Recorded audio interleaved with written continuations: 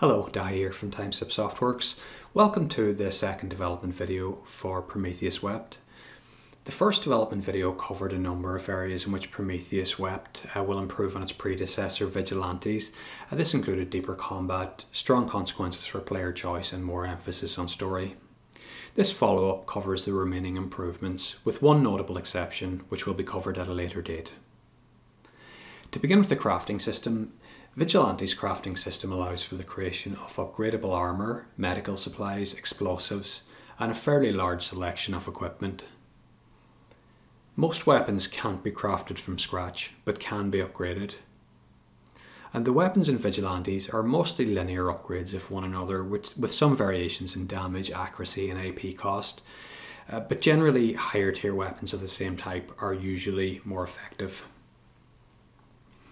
Prometheus Wept will offer a more intricate crafting system. There are two crafting skills: mechanics, which handles the creation of armour, weapons and equipment, and chemistry, which handles the creation of explosives, healing items and buffs. There are two basic crafting resources. Raw materials can be found and harvested from the environment. This includes things like various metals, cloth, fuel, plastic and chemicals. Now there are also weapon components, and these are the unassembled parts of weapons which can be crafted or found at multiple quality levels.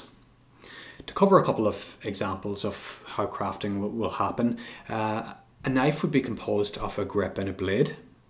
So the component quality and the type of metal used in the blade will determine things like chance to hit, damage, critical chance to cause bleeding, and so on. Firearms are created from a frame, barrel and grip, and this affects stats like damage, range, accuracy and capacity.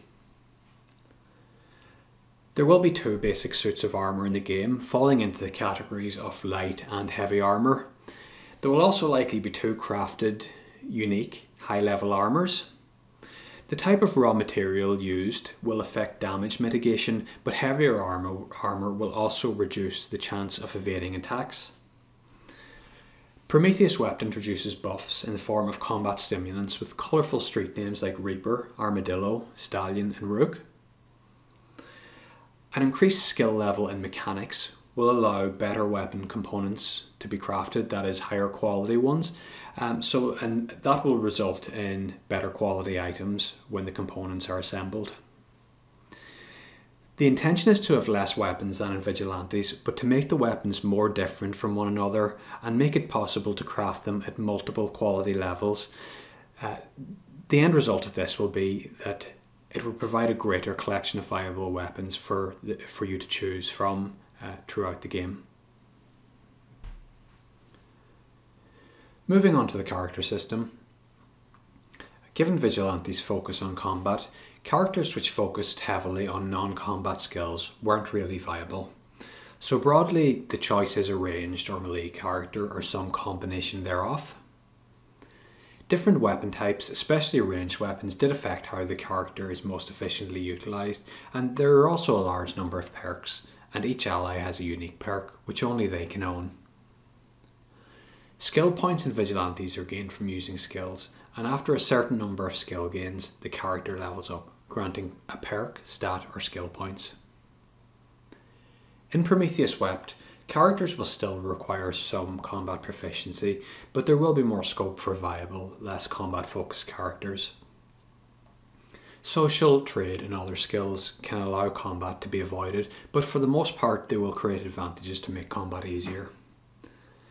The addition of an evasion stat, along with light and heavy armour, will create options for light, that's evasion, and heavy, tank, ranged and close combat builds. Instead of having one unique perk per character, the intention is that each ally will have one or more sets of unique perks.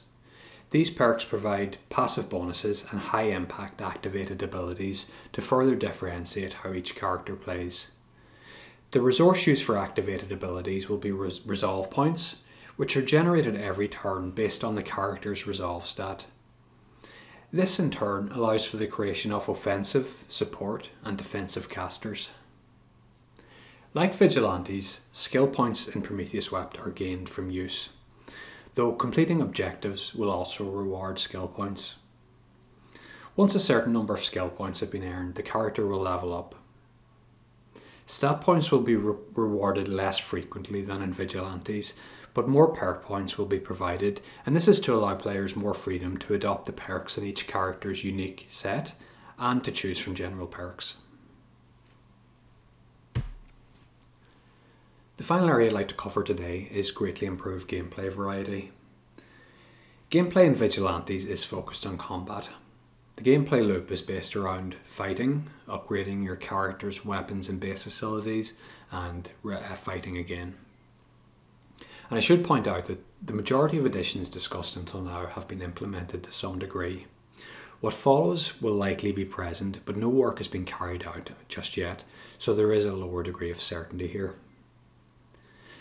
The tactics skill will provide active and passive skills which are used in combat and also provide options to substantially change a combat encounter. Ideas being considered include luring enemies into an area with more favourable characteristics, such as more cover for the player team and less for the enemy. Interacting with the environment to create an advantage in combat, for example, damaging a water tower to flood an area occupied by melee enemies in order to slow them down and make them more vulnerable to electric attacks. Ambushes and creating distractions to temporarily remove some enemies from combat. Now, I've always thought that gameplay variety is a good part of the reason why Half-Life 2 and StarCraft 2, particularly the Terran campaign, are such amazing games. The basic building blocks of gameplay are well executed and remain the same throughout, but consistent novelty added through game mechanics elevated the experience of playing these games for me. In Half-Life 2, in one section you drive a buggy while in the next you fight zombies with a gravity gun. Later you lead resistance troops or antlions against the Combine.